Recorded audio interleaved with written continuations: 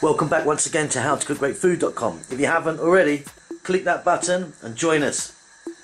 Okay, really simple pasta, nice and quick today. So, I've got a pan here, a touch of olive oil in. You can use the sunflower or canola, entirely up to you.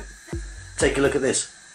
I've got a little bit of chopped onion, some chopped garlic, salt and pepper, and I've got some oregano. It's all going to go straight in.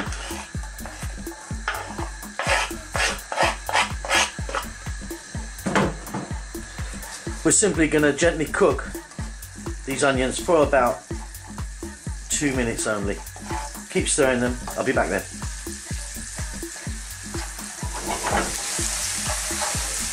There we go, just a couple of minutes. We don't want them to get crispy or anything like that. Now simply I'm going to introduce some mushrooms. You can use any type of fresh mushroom you like. Today I'm using a white mushroom. It's actually called a chestnut.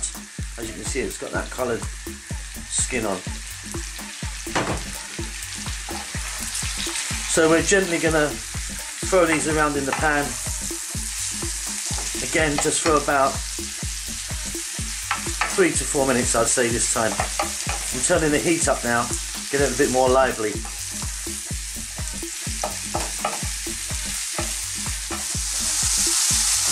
There we go, 3 or 4 minutes.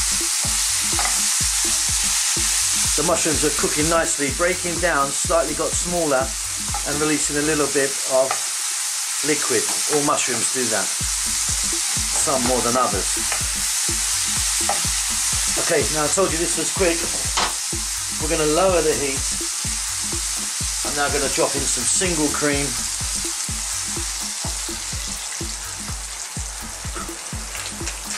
I'm going to go in with some nicely freshly grated parmesan that I've got here. I've got some fresh basil, roughly chopped. We're going to mix all that in. Check this for salt and pepper. I know this is going to be fine for me. Let's just cook this for another 2 minutes and this sauce is going to be done. We're going to get some pasta ready now to go in there.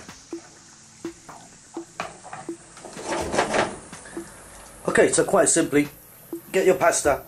When you're cooking your pasta, use lots of water, bring it to a raging boil, touch of salt, get your pasta in, cook it exactly how you want, depending on the pasta you're cooking as well. Drain it, don't wash it. Once it's hot, it can go straight into this sauce and mix. There we go. There is my spaghetti. So the pasta's still hot. This sauce obviously is hot. Just coat it all.